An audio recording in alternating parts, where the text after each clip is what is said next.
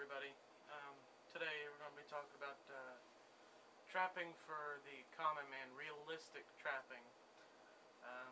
How to trap under a budget. Not all of us can afford to run out and buy 2-3 dozen traps at a time. I'll teach you how to, I guess you would say, budget trap. I don't know if that'd be the right word for it, but I'll just show you what I've acquired over the years. Well, let's see, it's be my 4th or 5th year coming up on the lines, so I'll show you guys what you can do to save money while doing it, as well as I guess one thing y'all need to understand, I guess, when it comes to trapping is you're not going to be a millionaire your first couple of years doing it, because you're going to learn, you're going to screw up. The basic thing I could tell you is don't get your hopes up, is all I can tell you there. I will give some shout outs, and I'll do a pan around of the man cave / trophy room / bedroom here. This isn't all mine. This isn't all my trophies. I do have a good bit of stuff I've gotten mounted, so pan down, I'll show you some different things you guys can order from, or as well as some other tips. So just pan the camera around here. Yeah, that'll work. Okay, now shut this off. Alright, now there's many ways you can save money doing trapping. What I do is, well, let me show you. What I do is, I'm a farmer, so I go to the feed stores a lot. And every time I go to the feed store, I pick up at least one trap. If I can pick up 2, I'll pick up 2. This is just a week's worth here.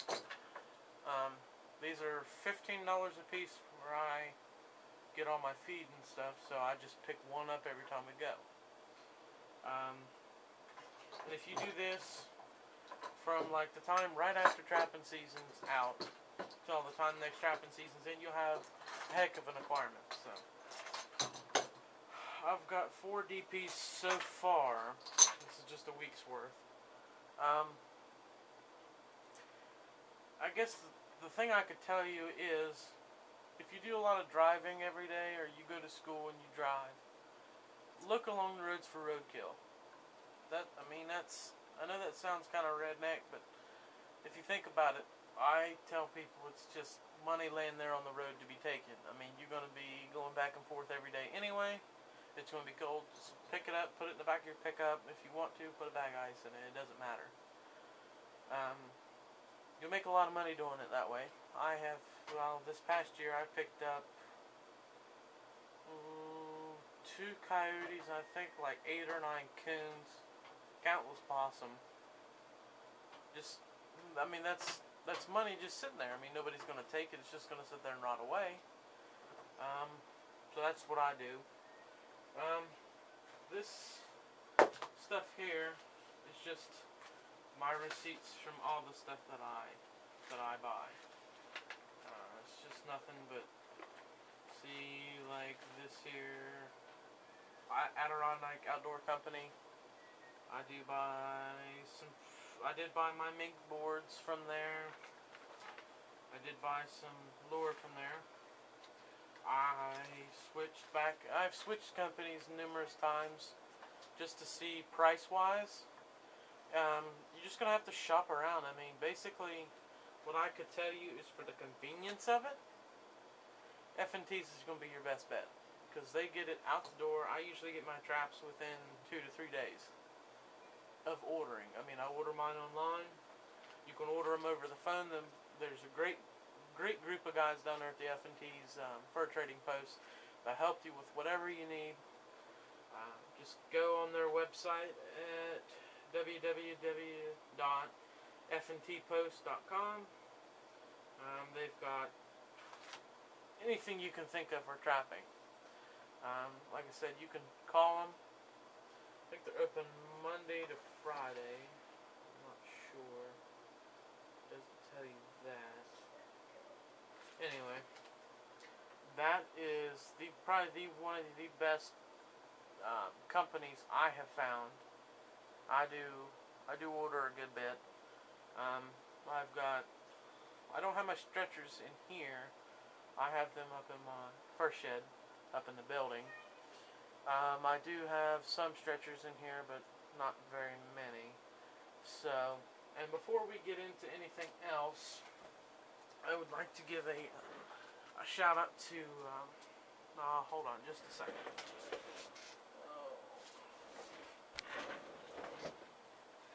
Show you a fella, he's just posted some things on his YouTube page.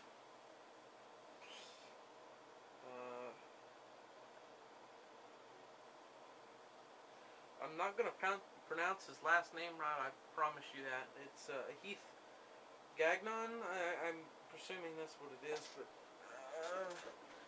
this is his page.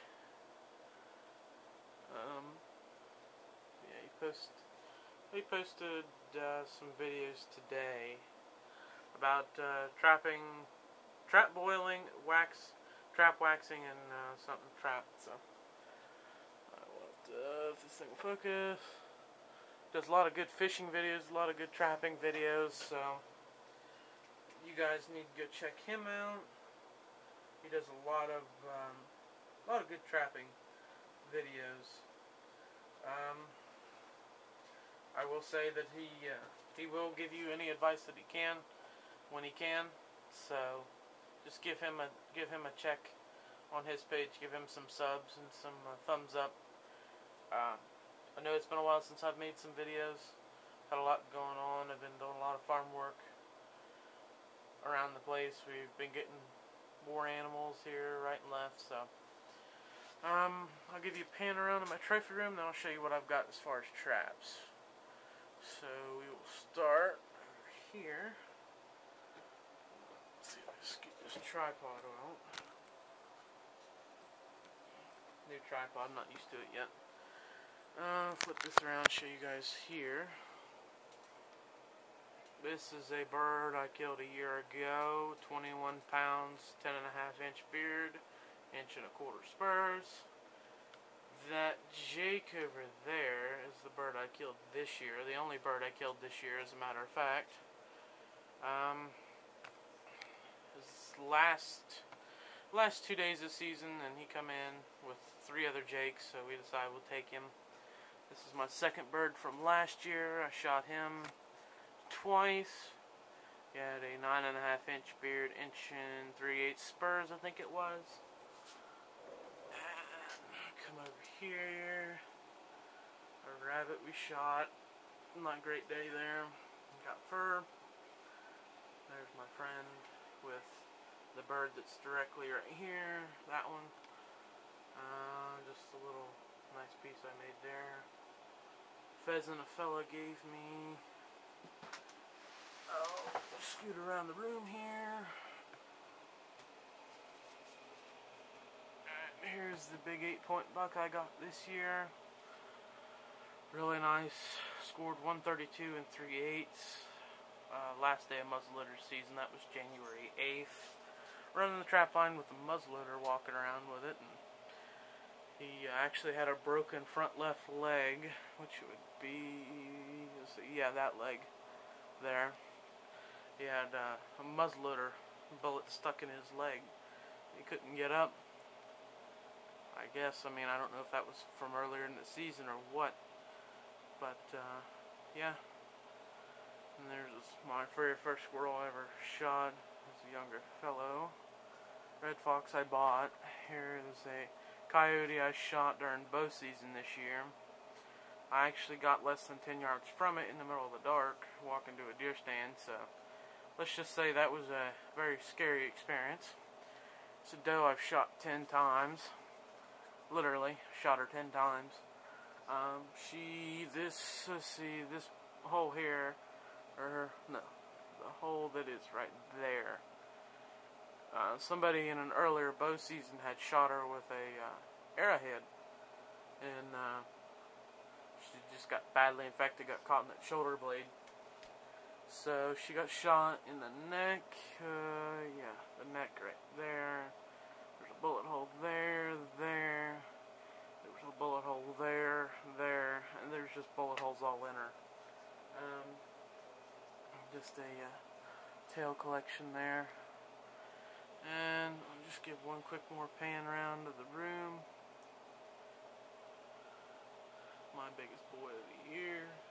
I don't think I'll get one that big. I mean, he's huge. He's huge around here. Sorry about the window. And we will stick you guys back over here. Maybe. I don't know. Maybe we'll just stick you guys right here. I don't know. Flip the camera around here. Alright. There's my pack basket I got this year too. I like it a lot. Alright, and basically what I've got here is this is all my coyote traps and muskrat traps and beaver traps. I got these 330s. I have a lot of old hardware stores around my house. Well, not, I have to drive a good ways to get to them, but $12, 330s. They only had 3 left. I guess they've had them sitting on the shelves for years. They got a nice thin coat of rust on them. I don't mind that. I actually like that. It makes the dyeing process a lot easier. I could show you what I've done so far to my coyote traps.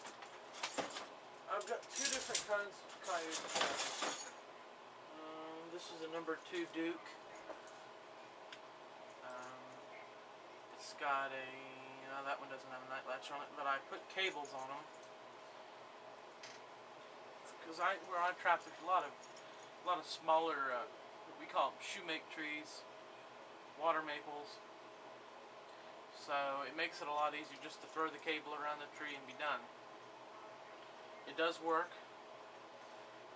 They will almost cut the tree down with the cables, so just be aware of that. If you're going onto somebody's land that doesn't want their trees tore up with a bunch of claw marks and axe marks, you might want to just kind of trap away from the trees, because the trees will get tore up. Just kind of keep that in mind. Let's see.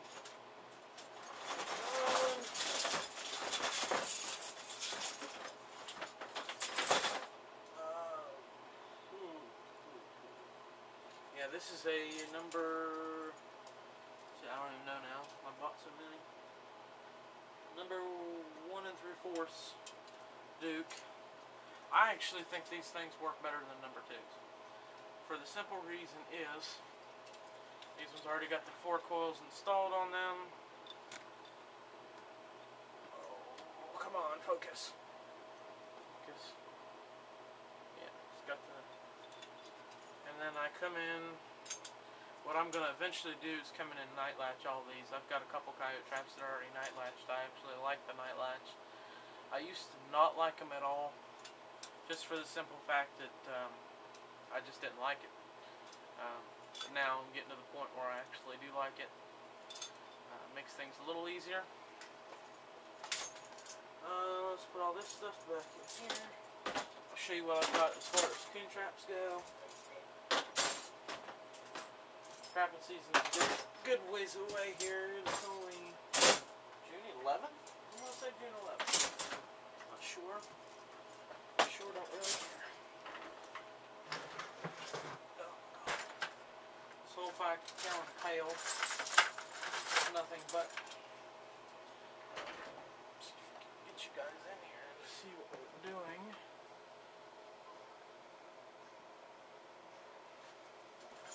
These are nothing but, I want to say the number 1s. Yeah, number 1s. I've got countless of these. I get these off F&Ts. I bought all those at one time. You don't have to do it that way, but I do. Like I said, you don't have to. I just choose to. I had the money to do it, so I just went ahead and did it. So that is what I have as far as traps go. Oh, Jesus. I could, yeah, I'll just go ahead and do that. I'll show you guys what I have as far as baits go so far this year. I'm trading a lot of things in. I just started using this shellfish essence. Oh, come on, focus.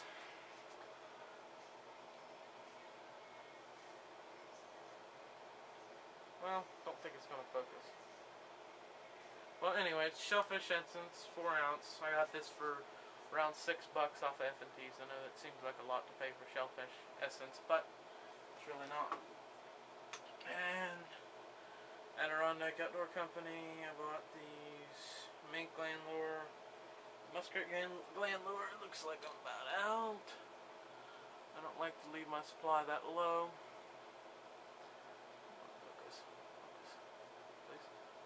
Nope, not gonna focus. Alright, and then I'm gonna show you guys what to use for your urine. You're probably gonna laugh about this, but what I do is I go to the dollar store, a lot of Dollar Tree, Dollar Store, Walmart ought to have these. It's just empty mustard containers. Fill them up with urine, put a cap on it, throw that in your pack, and all you gotta do is just, and you're set and you're done. You can also use spray bottles, it doesn't matter. Fish oil works good in these too, as long as you don't have a bunch of clods in it. If you make your own, you might want to strain it before you put it in this. It might make it come out easier, I don't know. I think I've already showed you guys my urines and stuff I have. I just get the regular Red Fox urine, and I get some coyote urine, and then I use my Kalen's Red Label, I want to say Cat's Brothers is what it is. Cat's Brothers Red Label Predator Bait. It works good for me. I just put a dab of that in the back with some coyote urine on a dirt hole. Works great. Like I said, I just wanted to give that shout out to Heath. Go and check out his channel. I don't know how to do links yet, or else I'd put a link to his channel, but I don't. I will have some new updates coming up. I was thinking about going to the Trappers Convention that they have here in Ohio. It's above Lima, I think. Don't quote me on that, but I think it is in Lima. I might try to go to it this year. I'm not sure. Other than food plots are in, looking nice. Gardens are looking nice. I'm gonna make a video of them here before too long. Let's see.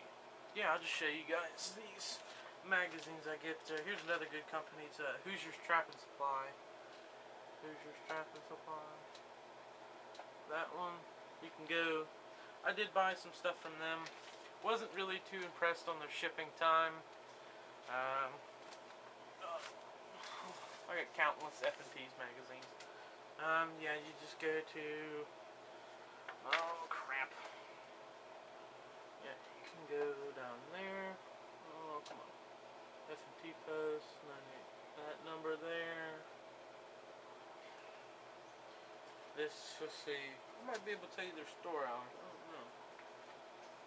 Oh. Yeah, Monday to Friday, 9 a.m. to 7 p.m. Eastern Time. Saturday, 9 a.m. to 5 p.m.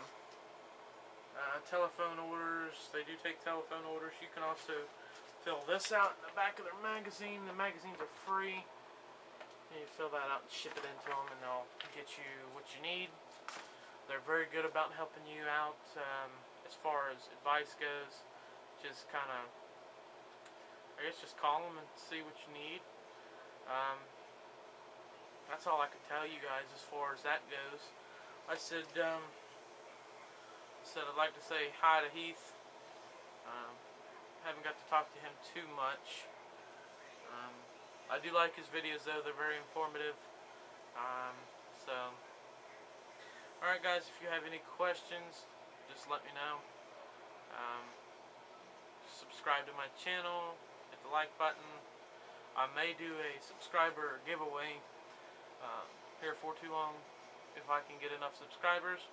You guys can help me out with that. I will be putting up more videos this summer. I just haven't had the time. Been mowing, brush hogging, whole 9 yards.